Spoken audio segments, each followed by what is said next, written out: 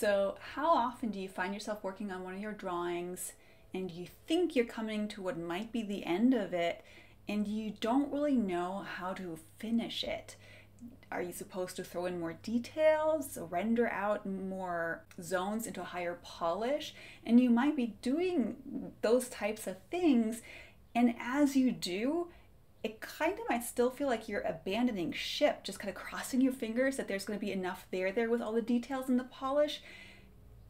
And despite all of that, it might still feel like you're questioning if this will even be a meaningful piece. What I mean, is this piece, is this drawing going to feel like something personally important, something that says something about you, about how you feel about your subject matter, or about just a little story that it might tell? Basically, is it a little bit more than just a copy of something that kind of looks neat to you? If those are the kind of questions you're often grappling with, well, definitely stay tuned for this video. In this video, I'll show you my full process for how to begin, carry out, and complete drawings that are uniquely my own and personally meaningful by considering fundamental principles of composition and design, so you can do that for your next drawing too. And before we get going, my name is Carolin and I've been teaching artists how to master drawing for over 15 years. And currently the only way I work with artists is in my online mentoring program called the Legit Artist Bootcamp, where I take dedicated artists who love drawing but are feeling stuck and frustrated with their skill set to fully mastering drawing so they can be the artist they've always dreamed to be. If that is interesting to you, be sure to check out several links that I put below this video and you can see what working with me is like. But for now, let's make sure we get into this composition lesson. So if you're wired in a similar way to me, you're probably not satisfied by simply copying images. Maybe that was fine when you first started out, but you've come to this point where drawing or painting are a means for learning more about yourself and the world you live in and sharing your values and things of that nature. So coming back to what I was saying earlier in the intro about not knowing when a drawing is finished, that is an issue of not knowing what you want your piece to be about. Let me elaborate. If you come across a cool photo of a wolf and you start a drawing of it simply by copying what you see, that's usually exactly when you get stuck in the what else does this need, is this finished kind of a loop. So here's my number one tip to avoid ever getting stuck in that place again. Begin with noticing yourself. What I mean is, what do you like about this wolf? It might seem like a dumb question, and you might say just, well, the wolf, duh, but help yourself out with some prompts here. Is it the color? Is it the shapes that you're noticing? The values, the textures? Is there an implied story?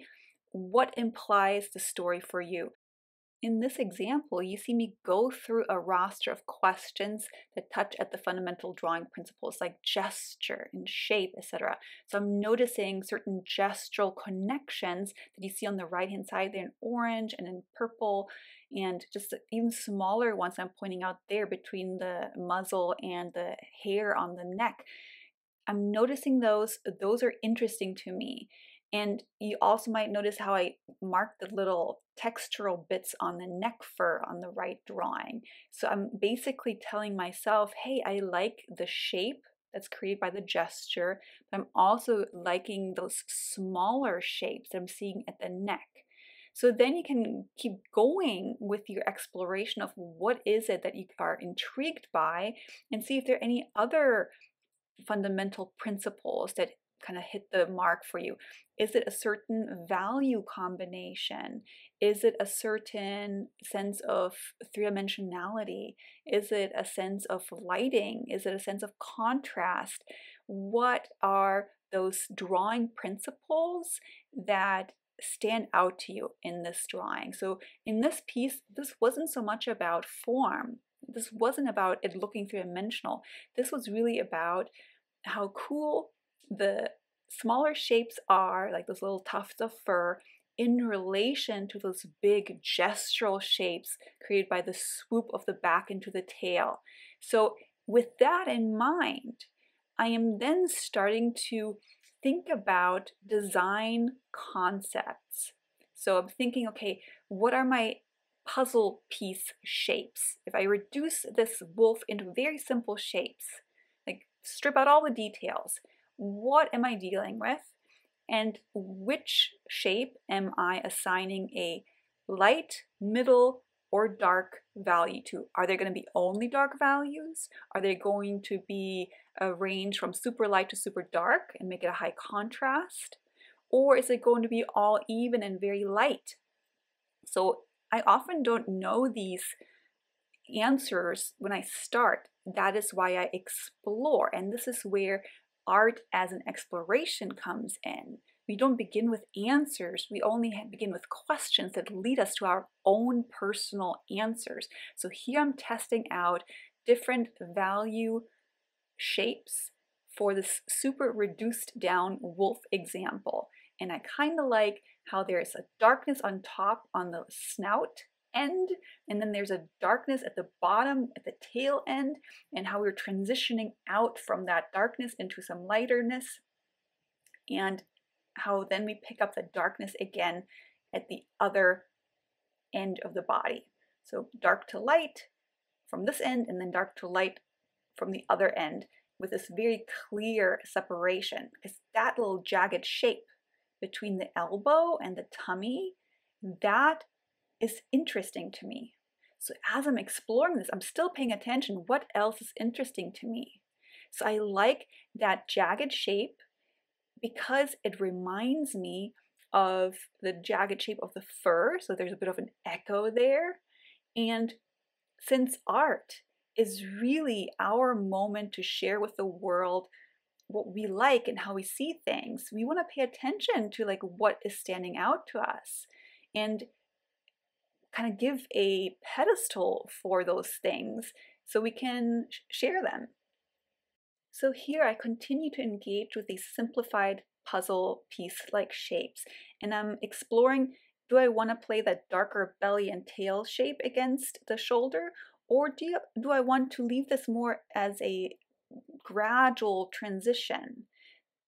Again, I don't begin knowing often what it is I exactly like. That's why I have to test them out in these little thumbnail-sized swatches. And as I test them out, a wonderful question that will always lead me closer to a meaningful result is, what else is it like? What else does it make me think of?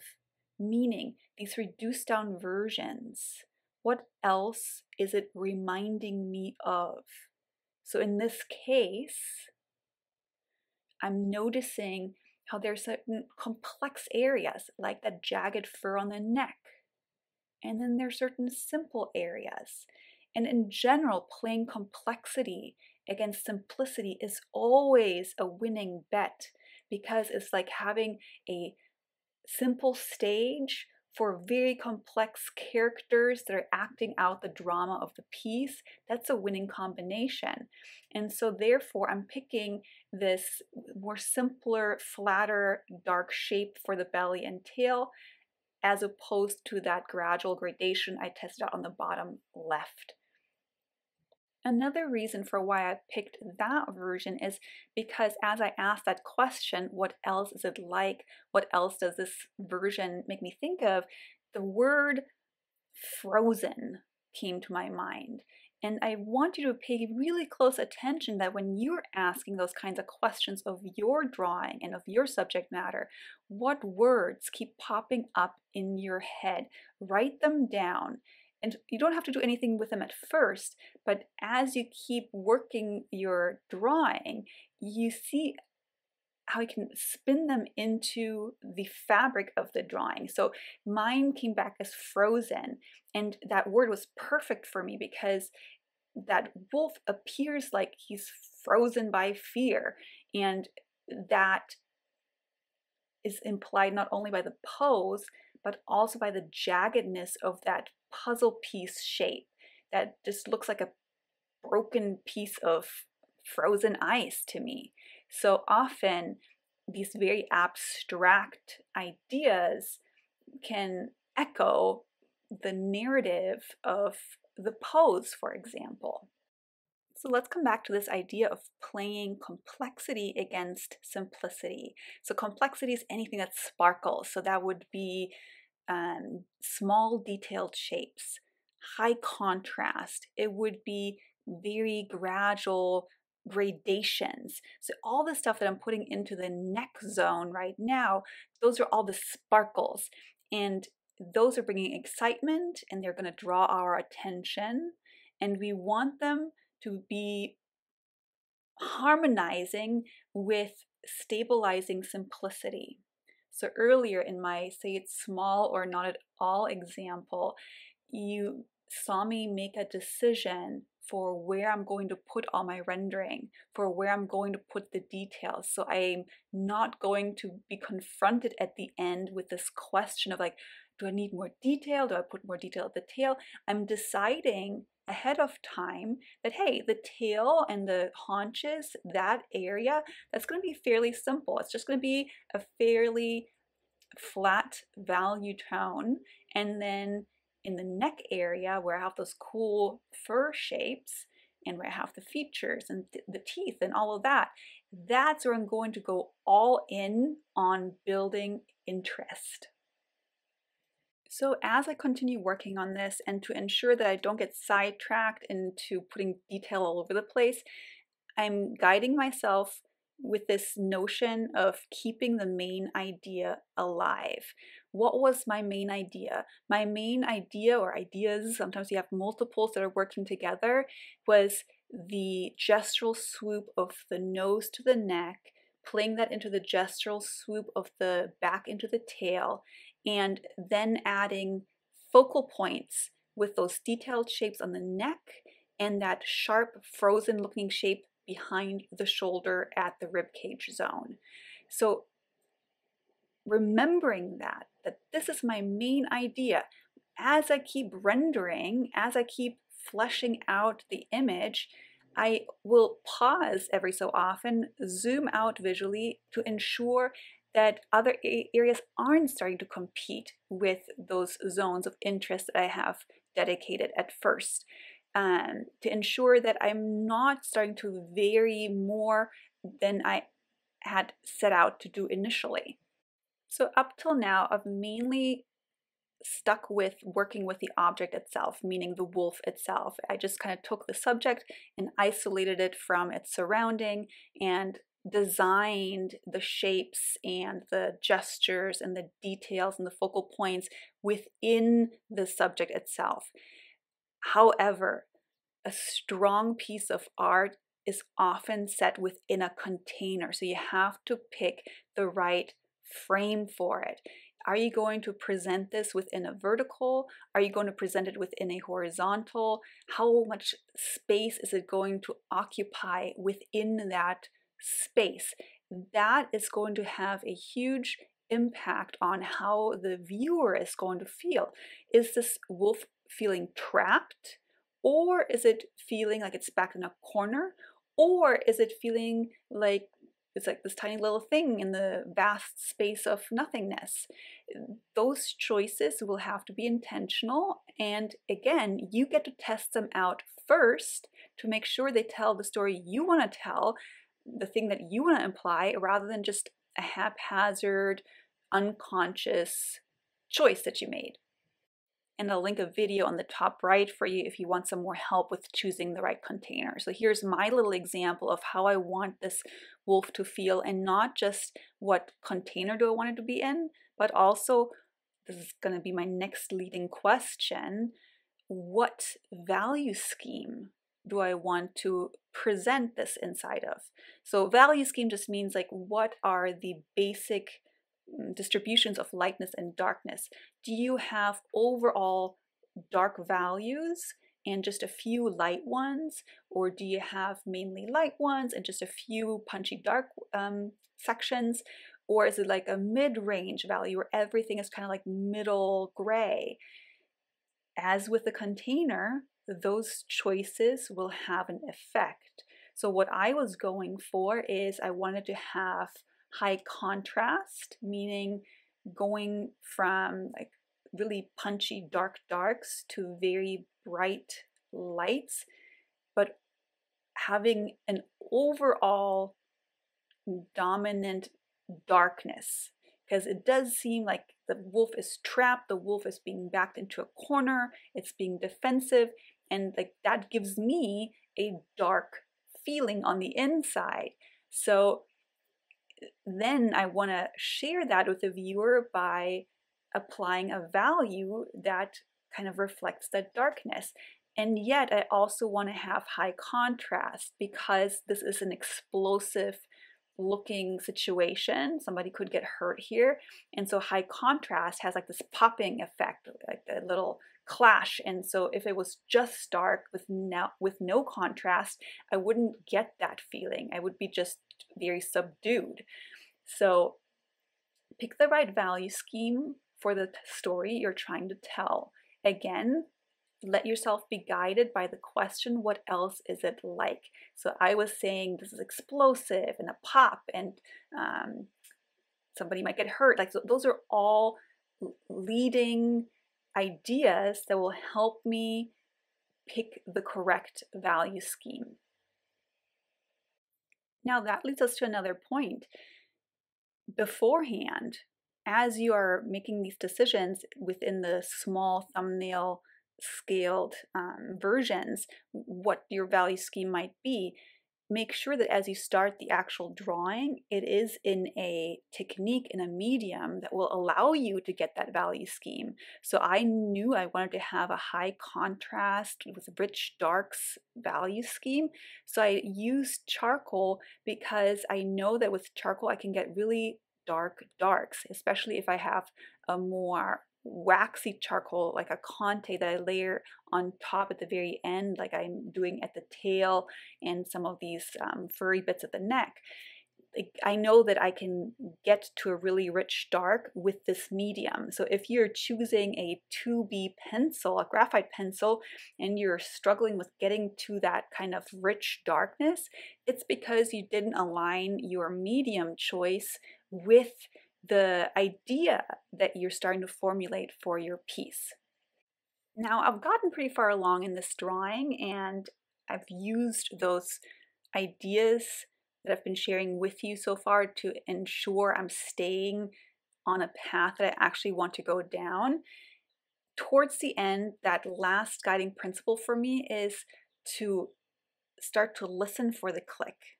Now, what do I mean by that? Finishing something well, carrying out an intention in your drawing well, doesn't just have to do with doing and like adding more things and doing more technical stuff. It actually also has to do with being able to listen to your piece as you're building it. And there will come a point when on the inside, as you're looking at your drawing, there are these little voices that tell you, not quite there yet, or yes, over here, that's getting close. And this is a very almost irrational way of communicating with yourself. It's very intuitive. However, we have to trust that those intuitive nudges are guiding us in the right direction. And the beauty is that if we have followed the steps that I have explained to you, you don't have to worry if you can trust these nudges because you've already set up a game plan for yourself. So here, for example, I'm making a drastic choice. I'm making this choice of blending a bunch of stuff, and notice how much information I am losing. Now, if I didn't have a plan ahead of time, I might freak out and abandon this piece. Like, oh shit, I just lost it all and all the effort that I've put in is now gone. And I might go down that route. But I knew that as I was listening to my inner dialogue, that it wasn't quite there yet. I needed to test something different. I needed to try something more extreme. I wanted to have softer gradations and build up an even richer contrast. And to do that, I had to try what happens if I blend certain zones. And then I work back over with my roadmap of, okay, details go here, gradations go there, simple dark shapes go here, and here's where I want the contrast. So I am not lost. I just needed to make a drastic adjustment, and now I can see my plan through until I hear it click. What I mean is, again, I lean back, I look at the drawing and just add a little bit more dark here, a little bit more light there, make a smaller shape over here, and then all of a sudden it feels like a puzzle is literally falling into place. And that is that click I'm talking about, and you can only catch it if you're paying attention. You're not just hustling, but you're actually pausing and reflecting and letting the piece speak to you. And like that, I never feel like I'm just copying. I always feel like I've discovered something about myself, about what I resonate with, what I respond to, what it is I want to bring out in something. And it feels very, very meaningful. And of course, you need to have technical skills to bring that meaning out. But it's very much something that's in reach for me, that I'm in control of, and it's not something that happens haphazardly. So this is it. This is my process for ensuring that my drawings actually are meaningful to me and that they say a little bit something about me and how I see the world, and that others can understand what I'm trying to say to them. If that was interesting to you and you are really interested in learning more about this, learning to apply these principles of composition, learning to master not just proportions and gestures and all of those fundamentals that go into a good solid drawing, but you need a little bit of a helping hand, please consider looking at my online mentoring program called the Legit Artist Bootcamp. It might just be the thing for you to get you to that next level, and I'd be so honored to be that one guiding you to that next level. And for now, I'll just say until next time.